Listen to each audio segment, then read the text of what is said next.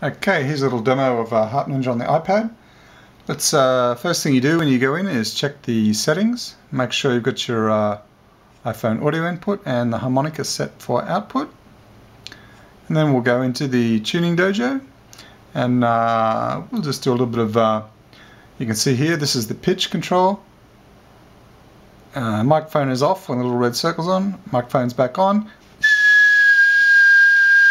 You can check by whistling, but we'll play a little bit of harmonica here and just check the pitch recognition.